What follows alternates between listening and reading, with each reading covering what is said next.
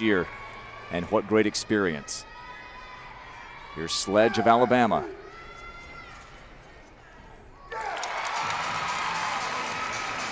And Sledge is just so incredibly powerful. We're seeing that amplitude there off the table. And you can actually hear it. It's loud in the arena, but there is a certain sound that the table makes when it's hit at the proper angle, and it just gives you that little lift. And she really uses it. Got a chance to see her dad in the hotel earlier, and he was beaming. His daughter, part of that national championship last night. She's a sophomore. She's a Midwest girl from Fairview Heights, Illinois. So I hope she is going to do a more difficult vault here. She certainly is capable of it. Sarah Patterson, her coach, with a final word.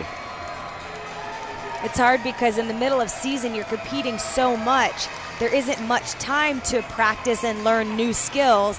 And then, hey, here I am at the vault championships, and I have to pull out another vault that I haven't necessarily trained too much. Here we go, second vault.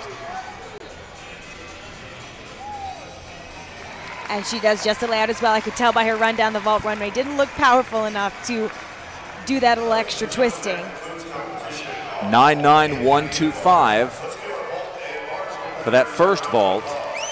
Yeah, but the layout again, lower start value, it'll decrease that score when averaged.